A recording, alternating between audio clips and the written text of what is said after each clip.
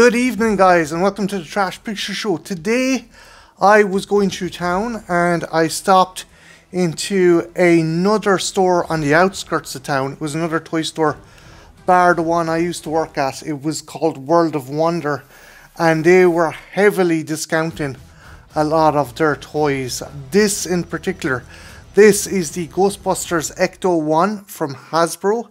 This isn't from Frozen Empire. This is actually the Afterlife variant of the Ecto-1. And I had to pick it up. I just had to, because guys, I had the original Ecto-1 as a kid. I got it, I think, for my 5th Christmas. And I absolutely loved that car. It was so badass. It had the gunner seat that you could put up on the roof. It had opening doors. The hubcaps of the Ecto-1 were chrome plated. It wasn't mechanical or electronic. I think the only kind of mechanical feature was like this little grappling claw that came out of the back, and you could wench ghosts into the back of the Ecto-1. But I loved it so much. But I used to play really hard with my toys, and I broke off the fins and I just stopped playing with it, and I gave it to my cousin. He was much younger and a lot rougher. It was lost to time, so I decided to pick this variant up. And yeah, it is the one from Afterlife. It's not the Frozen Empire version, because the Frozen Empire version, the artwork on the box is way different, but the two main features that makes it different from this one is that one, I think the Walmart exclusive, comes with a Slimer, and the drone that comes with it, the kind of drone kind of capture device, is an aerial capture device, whereas I think this one, it's just like a little kind of RC kind of car, if I'm not mistaken. Yeah, there's the RC kind of drone that comes with it, or trap. And yeah, it still looks pretty badass. It still looks pretty cool. You've got the gunner chair that kind of pops out at the side, and I think that's McKenna Grace's Phoebe that's there on the side. Actually, just have a quick look at the side of the box, because it shows the 4 younger characters. You've Trevor, Lucky Domingo, Phoebe, and Podcast. Hopefully adult figures fit in it, because I got myself another one of the anniversary, the 1984 anniversary figures. And I'm also hoping my vintage Kenner figures fit in this guy. But yeah, the artwork on the box, it's pretty cool, but it's nowhere near as awesome as the artwork that used to be on the original box. The one thing I loved about the original Ecto-1 was it came with this poster, and there was kind of a collage of all the figures in a frame around this really cool image, kind of hand-painted image of the Ghostbusters in the Ecto-1 chasing Slimer. And for some reason, I don't know why, I think fucking Egon is on the boot of the Ecto-1. I'll put up a picture of it, but yeah, I remember I had it on my wall as well, and another cousin of mine tore it off the wall. They were staying one night and sleeping in, I had bunk beds at the time, sleeping in the bottom bunk. They tore the poster off the wall and tore it to bits. But yeah, it was such a cool fucking poster. That was another cool thing about the Ecto-1. The image is still pretty cool. It's still kind of an illustration rather than a picture of the toy, so I'll give it that. Again, the motif is more generic. It doesn't say Ghostbusters Afterlife, so that's pretty cool. And the thing I like as well is this image here is kind of representative of the fin that goes along the back of the Ecto-1. I think the Ecto-1 was originally a hearse, if I'm not mistaken. Yeah, the original one was a hearse, and I think in the remake, the female-led remake, was also a hearse. But yeah, guys, I am going to crack this box open, and when I get it open, we're going to have a closer look, so don't go anywhere. I shall be right back. Whew, the real Ghostbusters will return after these messages.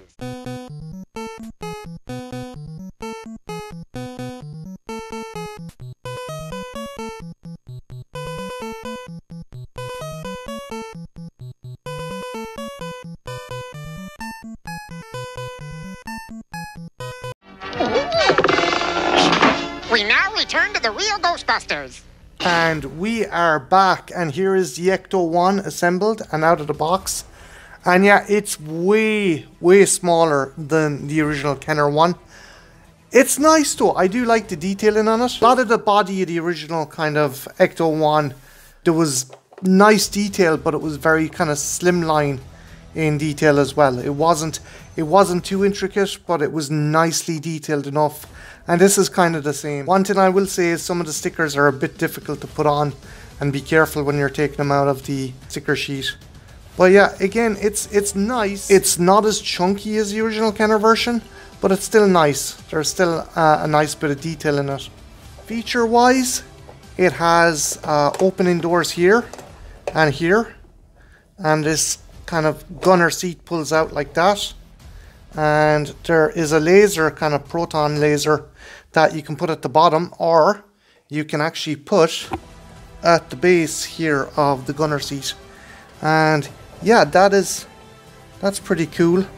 At the back as well, there is, like the original, there's kind of an opening door, and this remote control containment device or trap, Ghostbusters trap, which is pretty cool. And I'll just go in on it there. Yeah, it doesn't hold a candle on the original one, but it's still nice.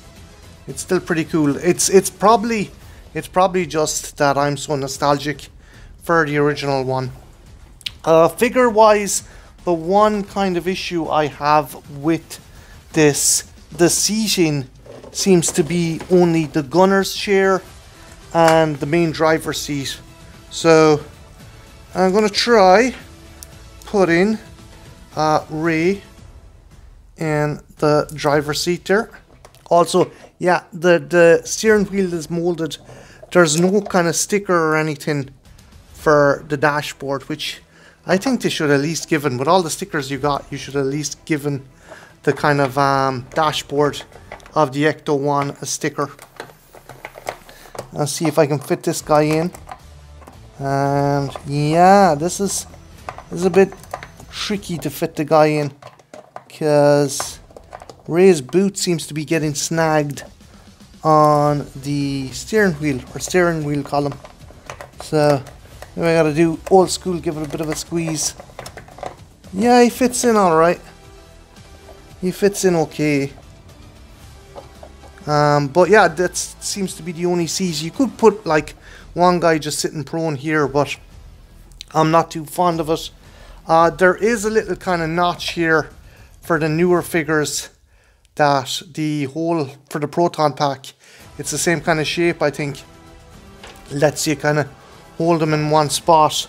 For interest, I just wanted to see as well, would the original Ghostbuster figures actually fit there? I'm terrified, because this is my original Egon figure I got, I think it was maybe when I was 4. Christmas when I was 4. And just see here now. Yeah, he does fit in. So the vintage ones do fit in. I'm just a bit trepidatious about him getting broken. See, I'll try another one, because that Egon is like one of my oldest figures I actually own. You can tell he's in rough nick. Jen actually got me another kind of newer version, the kind of relaunch version of these guys, and she got me this guy because she knew I got him for Christmas, one of my earliest Christmases. So let's try Peter Venkman. Actually, no, Peter's arm is too long, so that may not actually work. I'll give it a go though. You could put him on there. I'm surprised there's no kind of seatbelt or anything for the character. Yeah. Let's see how it closes up and stuff. See. Yeah, that still kind of works. Peter still kind of goes in there. So that's pretty cool. Your vintage figures do fit in. I'd say though the likes of this Ray, this kind of Ray here, I don't think he'd fit in, but again, we'll give it a go and see. No, helmet's way too big, so the helmet will definitely stop him. Just trying all these guys now.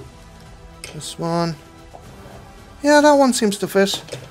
His helmet is gone, By rights, he shouldn't fit because his helmet has actually went missing. But he kind of does fit in. Kinda. So yeah, vintage figures do fit in. But so long as they don't have too much kind of equipment or helmets or anything. Peter isn't as chunky as, say, this Ray here. So your vintage figures will fit in so long as they don't have too big a chunky or clunky kind of fright features, which is still kind of cool. But, yeah, again, it's a nice modern interpretation. As I said before, there is some nice detailing on it. Like, for example, I like the fact that they've sculpted in handles for the windows and stuff. And just, you know, I wish they'd given a sticker for the dashboard, though, of the car. But when you're closing it as well, guys, you gotta close this one first, and then the passenger door. And then when you're opening it, you gotta open the passenger door, and then the back door.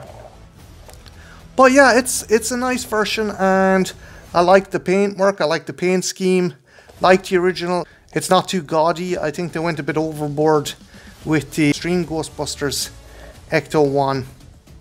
But this one, yeah, it's a nice throwback. It shares a lot of the kind of sculpts and shapes of the original kind of Kenner Ecto-1. Particularly these. I don't know why, but these made me think of the original Ecto-1. But it's just a lot more slimline. So yeah, guys, what do you think of the newer Ecto-1 by Hasbro? Let me know your thoughts in the comments below. And what was your favourite Ghostbuster toy growing up, if you had any of the Ghostbuster toys? Did you have the original Ecto-1? Did you have any of the figures? Did you have any of the fright feature figures? Or did you have the firehouse? That was the fucking holy grail of collectors. Let me know in the comments below. And yeah, have a good one. Take care. Bye now.